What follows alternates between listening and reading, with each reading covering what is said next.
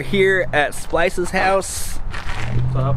What up? Right over there. All right, we're gonna do like a day in the life, right? Like just kind of like what do we do in a normal day? Yeah, just gonna ride around. Yeah, we're gonna get some coffee. And shout out to everybody that's giving me a lot of crap about not wearing a helmet. That's for you, Raph.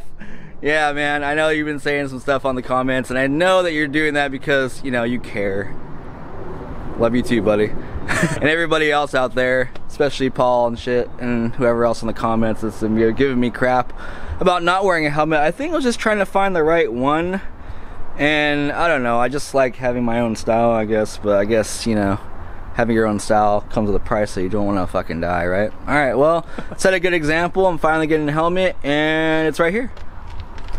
It is the Fox V1 with one of my favorite colors. If you guys didn't notice already, the whole Mason Jagat thing always has the red. Well, I like red and black, and this is what it is. Red and white, same thing, whatever. It's the red color. Here we go.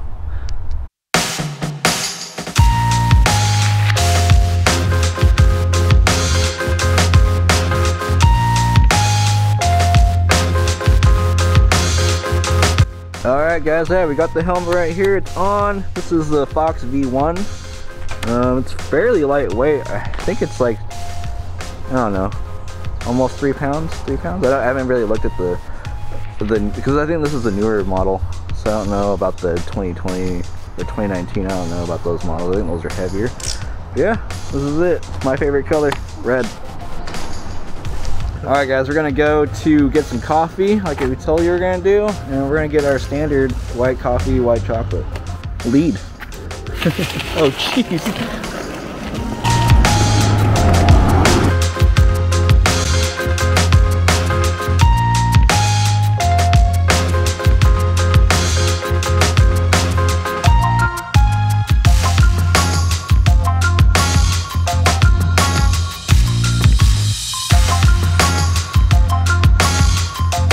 Alright guys, trying to get some coffee. Let's do it.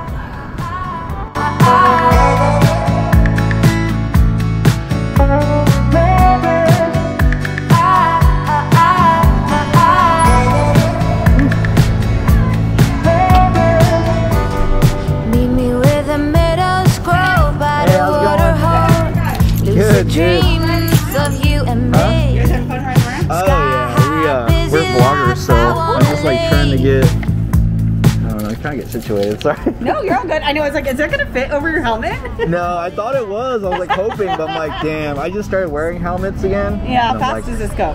30 what? 32? 35? Yeah, 35 on a good day. Do you ride in the bike lane or do you ride in the road? Both. Yeah. I think that's why, that's the beauty of it, right? Yeah. And it's called KJ's Coffee, right? Yes, so my name is Chelsea, it's spelled K-J-E-L-S-E-Y. Oh, so it literally is named after... Nobody could say my name, it got butchered all the time. So they call me Kajelsey, K-Jels, so okay. People to call me KJ. Hell yeah. So the hardest thing about being in an espresso stand wearing this kind of helmet, you can't drink it on the go. So we're gonna have to like chill and go get a spot here and just relax and drink our coffee. There's a spot? Yeah. Okay, cool, sounds good. Yeah, that's all good. There's a spot one, sorry. Alright, I'm transferring that to you. Ooh, they look like eggs from a dinosaur. Alright guys, so if you're ever in the area, you guys need to visit KJ's Coffee. One more time, what is the name of the place and who are you? KJ's Coffee. Alright, cool. Thank you Sounds so good. much. I appreciate it, guys. Alright, take care. Thank you. Oh, this is... Alright guys, so we got the coffee from that little local stand there. That's really, really good, guys, if you ever want to go visit. Oh, is it KJ's? KJ's, yeah, and I guess she's like the owner. Yeah. We're probably just gonna go ahead and mob the streets later on and try to get some cool views for you guys. Maybe even check out Seattle. Let's do it. We'll see what happens.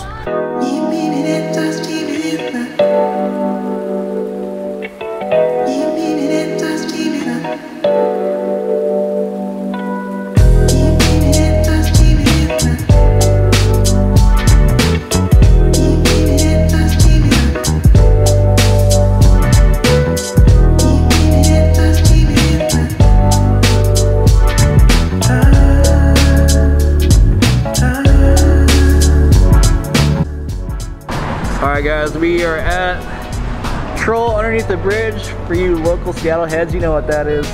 But you guys that don't, it's kind of like a famous little location right here.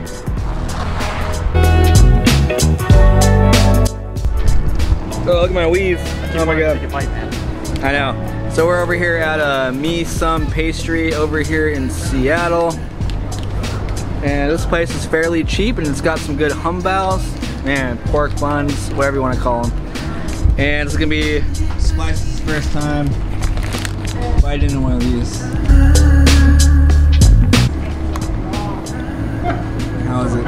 Steamed buns and baked. That's what we got today.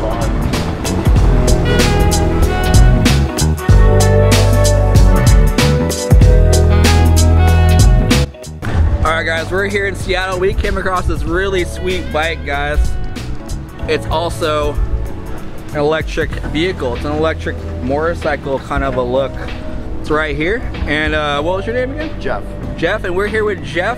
You're a local here in Seattle? Here in Seattle, live downtown. And apparently he used to have a Super 73 and he's been modding this thing right now, which is freaking awesome. I don't know if you guys can see that. I'm gonna flip this camera around. Yeah, that's pretty sweet. It's got the V tires on there with the Bafang motor. I don't know if you guys can hear me with the mic.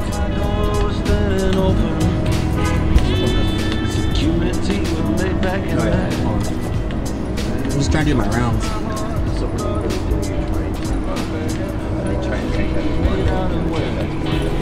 You played rubbery with insolence, and I played the blues in 12 bars.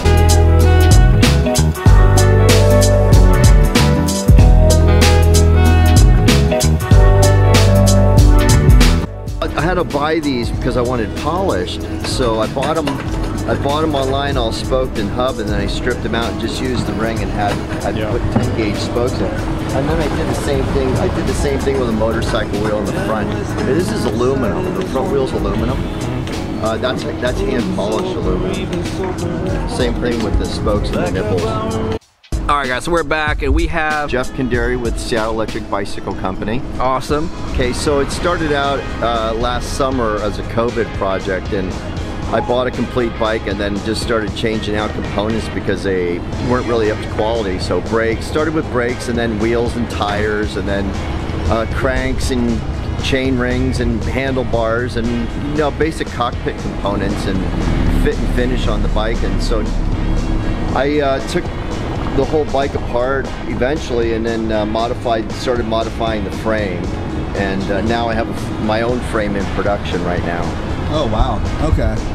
Definitely has more of a motorcycle look right here, so, and I can appreciate that because I come from a riding background. We're really trying to build a hand-built custom bike with the best components that we can find in the marketplace, using bicycle and motorcycle components. That's awesome. You know, combined. I think that's the future, man. That's well, the future. I mean, because the bikes are so much heavier with the weight of an adult riding them, and then with the weight of the electronics and stuff, and especially with the back, if you're using a hub motor in the back. And the other thing too is we haven't really put much stress on these frames yet to figure out where they're going to fail. So okay. And the other thing too is this is built in aluminum. Our frames are going to be built in chromoly. Oh, that's sweet. I was just talking about that with a friend. Yeah. So, and that's basically because we're looking for, you know, again, that steel is real thing. And yeah, man, it's nice meeting you, and thank you for sharing. Baby, tell me what's wrong. Are you sad when you're all